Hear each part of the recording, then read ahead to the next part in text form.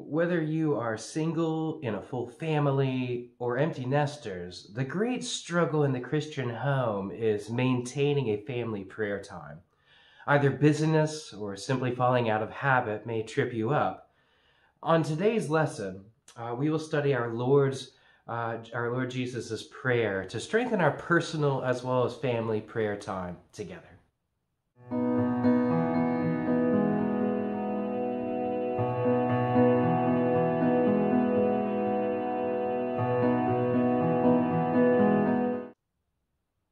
Lord, teach us to pray.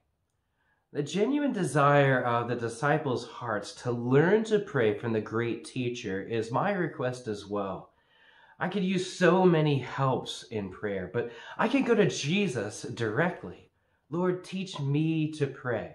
Lord, teach me to pray to the Heavenly Father for myself, as my marriage, and my home. In Matthew's Gospel, Jesus warns the disciples not to pray empty words like the Pharisees, who competed in lengthy prayers rather than with weighty words. For the Pharisees, prayer was simple obedience to religious duty. You and I know prayer is a good spiritual habit to undertake, but if that is all that prayer is, busyness or other priorities will trip us up and take it over. Our Lord's warning of wrong ways to pray before teaching us just how to pray ought to give us a little pause before we study Matthew 6. Prayer is not some form of religious duty God made up just to see if we would obey. This is a mercy. Prayer is a mercy. What if I told you that right now you are in the middle of a heated battlefield? It is spiritual, and if we are not intentional to understand the biblical worldview, we will be tempted to simply coast through our days, casually pray over our meals, and let that be that. The tempter, however, is lurking, and his temptations are tempting to us because we are so weak, that our flesh is so weak and corrupted. In the heat of battle, God has given us prayer that we may endure and be strong. Cowardice is exchanged for courage, weakness for strength, sorrow for joy, chaos for peace, and it's all found in His amazing grace in giving us prayer. Your entire home is under attack in this very sinful, fallen world. We each lack strength. Apart from me, Jesus says, you can do nothing. You are poor and you are needy. God, however, is mighty and a faithful provider. We must consider who we are talking to in prayer. God is terrifying and perfectly holy. Whatever your greatest earthly fears are, spiders, needles, public speaking, getting caught in a lie, whatever it is, God is far more fearful. Beyond our senses and beyond our ability to comprehend. That momentary fear that stiffens the entire body of a bungee jumper off of a bridge is nothing in comparison to an encounter and in the presence of the Almighty. Then how can I approach the mercy seat of God's awesome, fearful presence with boldness? Not in my works or in my worth or what I can bring to the table to God in some sort of bargaining arrangement. No, it's all found on Christ. It's on His perfect works, Him being our Savior, our place of reconciliation, our Savior Jesus Christ being our righteousness before a holy God. In Christ and in Christ alone is our boldness to approach.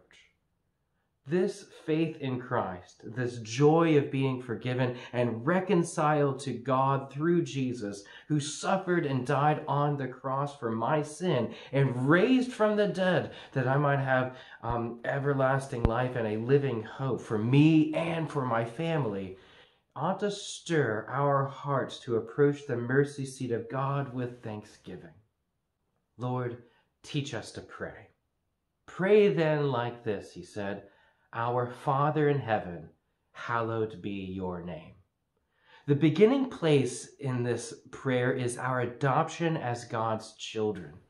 He is our heavenly Father. Before we were children of wrath, dead in our trespasses and sin, as Paul told us in Ephesians 2.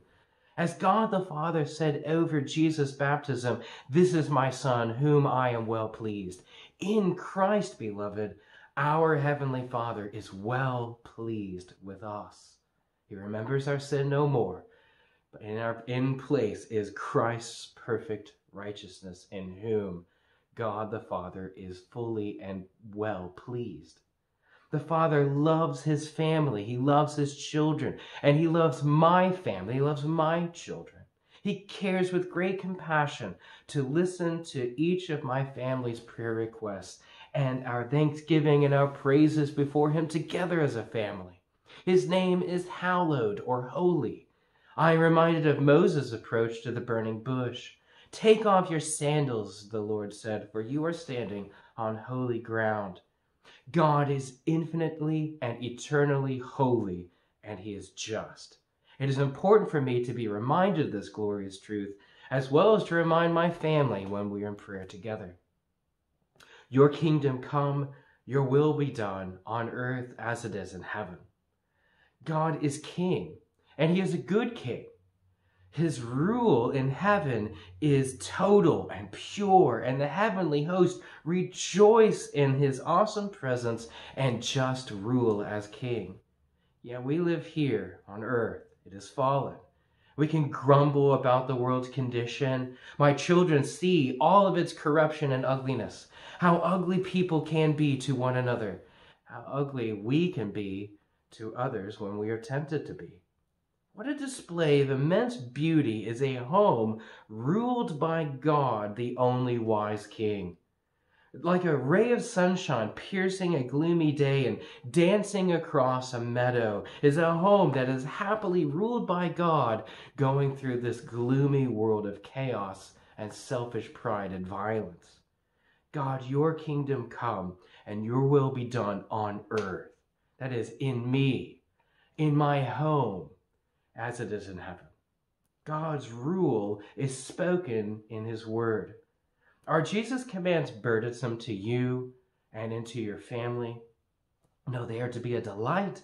His law is my joy, like sweet honey from a honeycomb is its wise instructions for me and my home. Our homes are to be sacred places where God's word is joyfully learned, and we pray, your kingdom come. Your will be done on earth as it is in heaven. Heavenly Father, whose name is hallowed, rule over me, rule over my marriage, rule over my home. Give us this day our daily bread. I think as an historian, just how precious bread was in the first century Mediterranean world. It was a mark of daily sustenance for yourself and your home. I imagine the Israelites in the wilderness careful to collect enough manna for their home each day, twice before the Sabbath, just to feed their family. Jesus, who compassionately fed the 4,000 as well as the 5,000.